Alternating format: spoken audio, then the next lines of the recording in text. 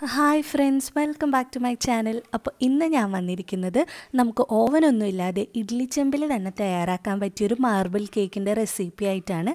അപ്പോൾ ഇത് സ്റ്റീം ചെയ്തെടുക്കുന്ന കേക്കാണ് കേട്ടോ. ഇതിൻ്റെ മെഷർമെൻറ്റ്സ് എല്ലാം ഞാൻ പറയുന്നത് നമ്മുടെ എല്ലാവരുടെയും വീട്ടിലുള്ള സ്റ്റീൽ കപ്പിൻ്റെ അളവിലാണ്. അപ്പോൾ നമുക്കിതെങ്ങനെ തയ്യാറാക്കാൻ നോക്കാം.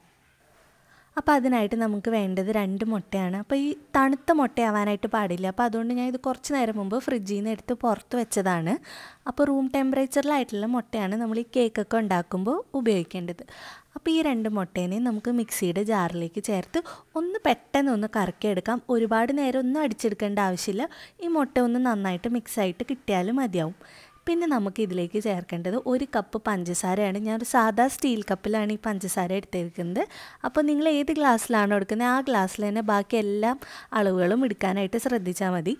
അപ്പോൾ ഈ മുട്ടേനെയും പഞ്ചസാരേനെയും ഞാൻ നന്നായിട്ടൊന്ന് അടിച്ചെടുത്തിട്ടുണ്ട്. ഇനി ഇതിലേക്ക് നമുക്ക് ചേർക്കേണ്ടത് 1/2 ഗ്ലാസ് വെജിറ്റബിൾ ഓയിലാണ്. അപ്പോൾ ഞാനിവിടെ സൺഫ്ലവർ ഓയിലാണ് ചേർത്തിരിക്കുന്നത്. അപ്പോൾ നിങ്ങൾക്ക് ഏത് വെജിറ്റബിൾ ഓയിൽ വേണമെങ്കിലും യൂസ് ചെയ്യാം.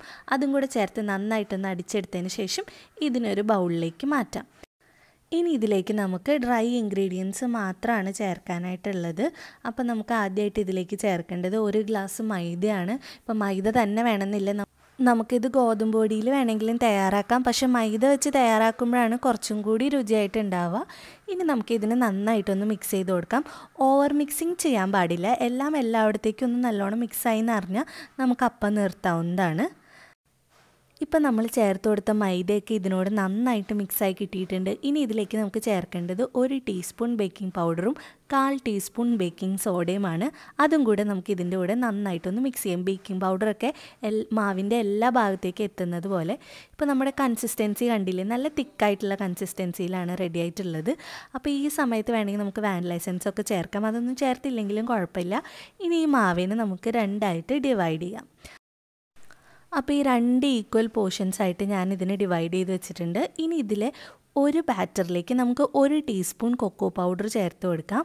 ഇനി അതിനെ നന്നായിട്ട് മിക്സ് ചെയ്ത് കൊടുക്കാം. ഇപ്പം നമുക്ക് മാവ് ഓവർ ഡ്രൈ ആയി പോയെന്ന് തോന്നുകയാണെങ്കിൽ ഒരു 2-3 ടീസ്പൂൺ പാൽ വേണമെങ്കിൽ നമുക്ക് ചേർത്ത് ഇതിനൊന്ന് ഡൈല്യൂട്ട് ചെയ്തെടുക്കാം. ഇപ്പോൾ നമ്മുടെ 2 ബാറ്ററും റെഡി ആയിട്ടുണ്ട്. ഇനി നമുക്ക് വേണ്ടത് നമ്മൾ ഇഡ്ഡലിയൊക്കെ ഉണ്ടാക്കുന്ന ഒരു തട്ടാണ്. അതിന് ഞാൻ കുറച്ച് സൺഫ്ലവർ ഓയിൽ വെച്ചൊന്ന് ഗ്രീസ് ചെയ്ത് കൊടുത്തിട്ടുണ്ട്.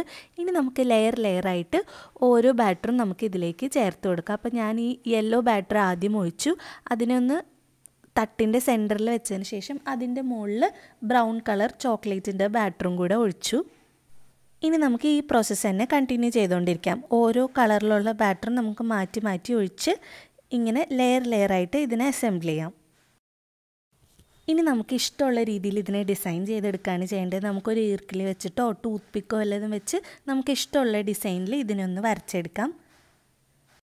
അപ്പം ഞാനിങ്ങനെ വീഡിയോ എടുക്കാൻ വേണ്ടിയിട്ടാണ് ഒരെണ്ണത്തിൽ ആദ്യം കാണിച്ചത്. അല്ലെങ്കിൽ നമുക്കിങ്ങനെ എല്ലാത്തിലും ബാറ്ററി ഇങ്ങനെ ഒഴിച്ച് വെച്ചിട്ട് ഒപ്പം തന്നെ ഡിസൈൻ ചെയ്തെടുത്താൽ മതി. അപ്പോൾ നമുക്ക് സമയമൊന്നും ഒരുപാടാവില്ല. നമുക്ക് ഇഷ്ടമുള്ള രീതിയിൽ നമുക്ക് എല്ലാത്തിനും നല്ലോണം ഡിസൈൻ ചെയ്തെടുക്കാം.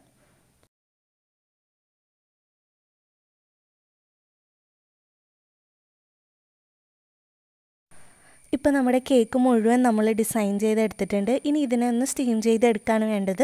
അതിനായിട്ട് നമ്മൾ സാധാരണ ഇഡ്ഡലി ഉണ്ടാക്കുന്ന ഇഡ്ഡലി ചെമ്പിൽ കുറച്ച് വെള്ളം ഒഴിച്ച് ചൂടാക്കിയതിന് ശേഷം വെള്ളം നല്ലോണം തിളച്ച് വരുമ്പോൾ നമുക്ക് ഈ തട്ട് ഇതിലേക്ക് വെച്ച് കൊടുക്കാം. ഇനി ഒരു 10-15 മിനിറ്റിനുള്ളിൽ നമ്മുടെ കേക്ക് നല്ലോണം റെഡി ആയിട്ട് കിട്ടും. കണ്ടില്ലേ, ഇപ്പോൾ നമ്മുടെ കേക്ക് റെഡി ആയി കിട്ടിയിട്ടുണ്ട്. നമുക്കൊരു ടൂത്ത് പിക്ക് വെച്ച് കുത്തി നോക്കുകയാണെങ്കിൽ ഇതിൻ്റെ ഉള്ളിലൊക്കെ വെന്തിട്ടുണ്ടോ എന്ന് നമുക്കറിയാം. ഇപ്പോൾ നമ്മുടെ കേക്ക് റെഡി ആയിട്ടുണ്ട്.